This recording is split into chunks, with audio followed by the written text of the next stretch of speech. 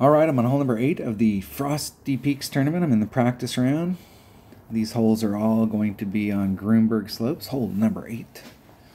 All right. Now, okay. If you don't want to do there is some risk involved in trying to get down to the lower tier.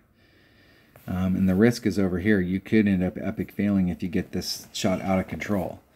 You could end up in the sand over here. There's a couple spots you can end up that you may have a little bit of difficulty trying to get to the hole, but as long as you can stay out of that water, you might be all right. I have overdrove this and ended up in the water behind it. Just caught it just right. So there are some risks going down there, but if you've got lower developed stuff, the way to play this is to play from the top of the hill. It's a sniper. It's a QB shot up to the top of the hill. And I think the shot going down to the cup, I was doing like a 40% wind adjustment, and I'm not sure that it shouldn't be more if you were coming from up here coming down. I'm going to try and make it over to the other side with a power 3 ball.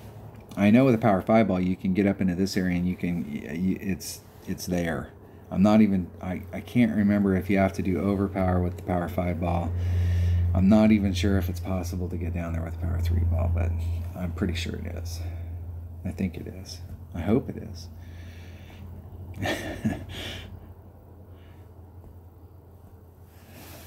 Tells you how much I've these particular holes, these Grunberg holes, I really only played them in tournaments. I haven't played them a lot just out on the course, other than like in the practice, you know, the session before the tournament. Sometimes they used to put them into like a Tour 5 or a Tour 6 or a Tour 4 or whatever so that we could play them in practice. When they first came out, we got to practice them.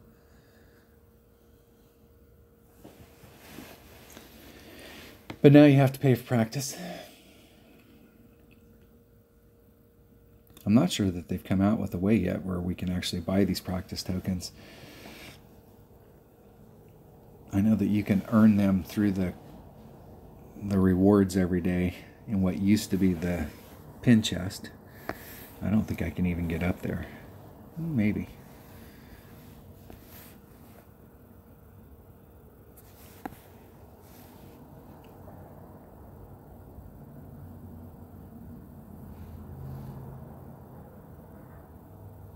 I'm going to take that wind out, or I'm going to at least address the wind I can see. And I hit it 75,000 rings straight to the left. It won't even clear right here.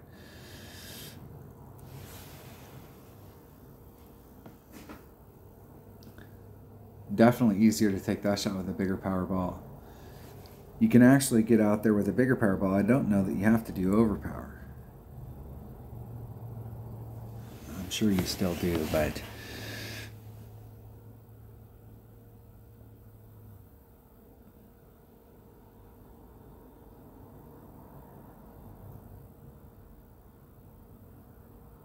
very nicely done. And they were coming at it from the other side using that fairway and curling it back around. That was a great way to come at it. Great way. Great. Right at max club. A max backspin on it. I'm here to tell you that's a lot of backspin on this club.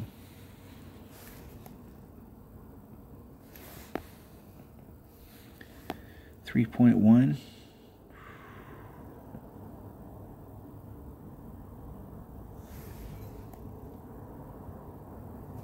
Okay, I just need to hit this perfect, and that sucker's going in the hole.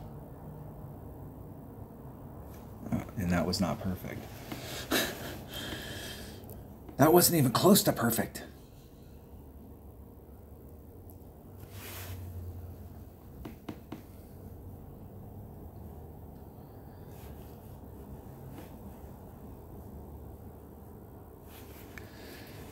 I think there was somewhere between 70 and 80,000 rings. Great to the left is where I was at.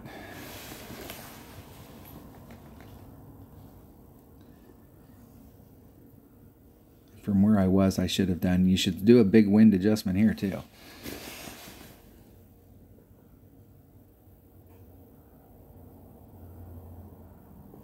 Nice. Nice, nice shot.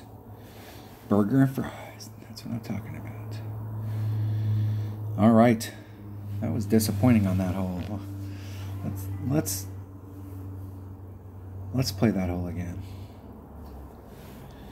Let's play that one more time. I want to see what I can get down there. See what that looks like going down there. Let's play this hole one more time. This is the benefit of this practice round stuff, is we can play it again.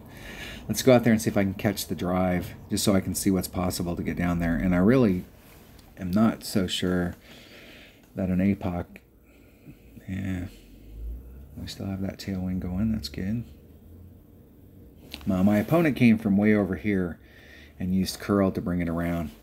And on these types of shots, I am a bigger fan of using some kind of curl, because even if you hit it great to the left or the right, if you've got curl and side spin all going in one direction, the ball's still going to go in that direction. I must be trying to lay up at the top.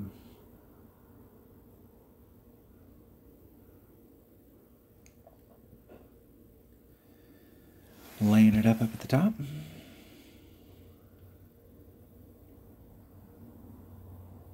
That is the smart move, because you're going to get the same shot over and over. I'm going to switch to my number 5 bag.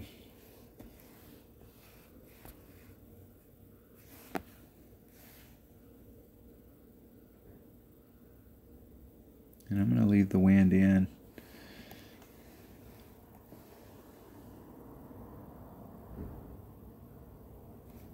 Hit it one ring great to the left. And that should be, I should make my landing spot here. And now it's just a matter of where I end up. Do I clear it and then get some rollout and get caught? Just weaving it. So you can get up there with a 3 with tailwind. Using the tailwind on my side, you can just barely make it. Now an extra mile, you're losing a little bit of raw distance, but you have more topspin to try and get you down there. But it's difficult to clear the sand and the rough back here and then miss this one. It's that tight little thread the needle. I would definitely do 40% if I was up there.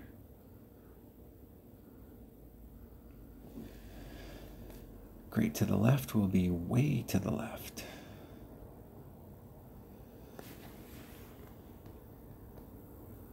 And they underpulled it. Now the thing is that some of these shots right here are not gimmies.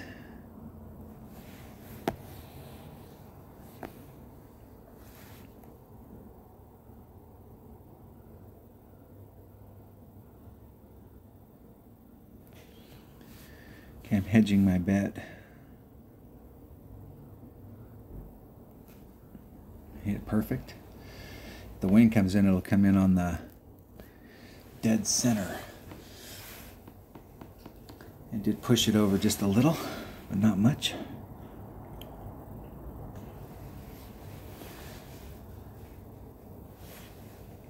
All right, that's how to get the eagle on that hole.